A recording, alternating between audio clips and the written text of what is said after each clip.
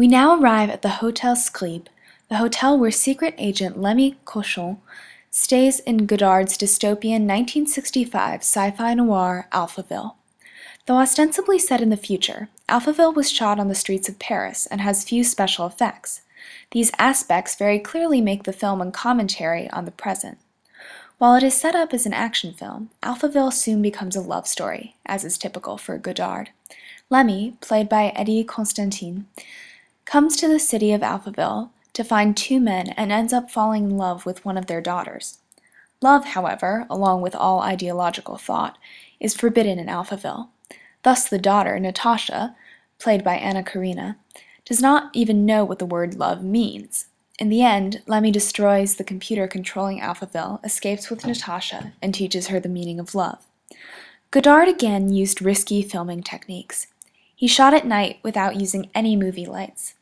To make up for this, Godard used highly photosensitive 35mm film from London's Ilford Film Company, the same company that made film for Breathless.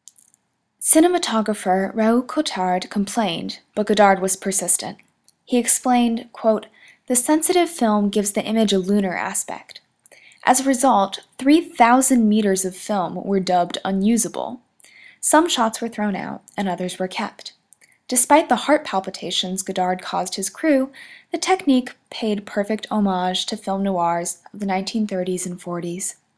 Critics did not attack Alphaville's aesthetic techniques, a rare occurrence for a Godard film at that time. Of this, Godard said, quote, "People have the feeling that for the first time I mastered the subject of film. There's an introduction, a development, a conclusion. I give people the impression of finally taking on big problems, ones that are to the taste of the day." End quote. Indeed, the feeling that the current generation had suppressed emotions was a popular sentiment of the time. So having recognizable Parisian locations was important for the film. The Hotel Scribe helped.